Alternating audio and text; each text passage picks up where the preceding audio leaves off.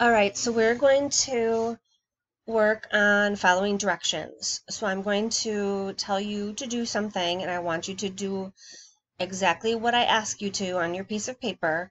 You don't have to draw it exactly like I do, but you have to follow those directions. All right, so when I draw something and I describe it, I want you to do the same on your piece of paper. All right, so we're going to start by making a very wiggly, squiggly shape. And it should take up almost the entire piece of paper, but I want it to have lots of ins and outs and wiggles and bumps, okay? And it can't have any lines that cross. It has to be a closed shape, okay? So, go away.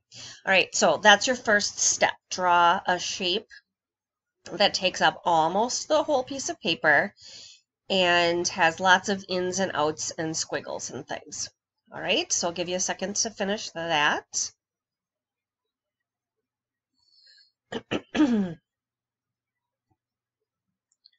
Okay, now I want you to take your pencil and do 3 more little weird shapes, all in a cluster on the outside of your big blob.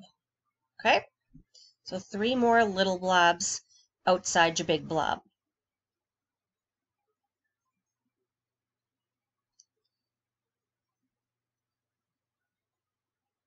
Wonderful. The next thing I need you to do is to go inside your blob and draw me another blob. Not too big, just another blob inside your blob.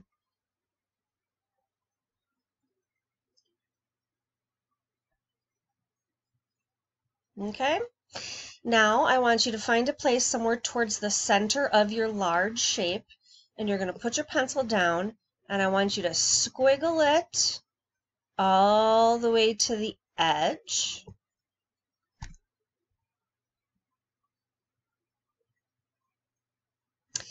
And then we're going to take our pencil and we're going to make it look like a fork at the end here.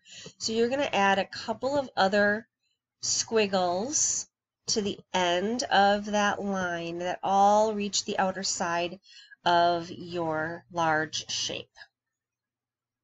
About 3 or 4.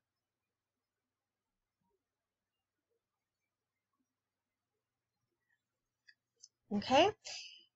And then the last thing that we're going to draw is we're going to put 3 kind of small letter V's all in a cluster somewhere on our shape. Okay. So yours should not look just like mine. I don't want you to have your things in the same place as I do, but hopefully yours looks a little bit like this.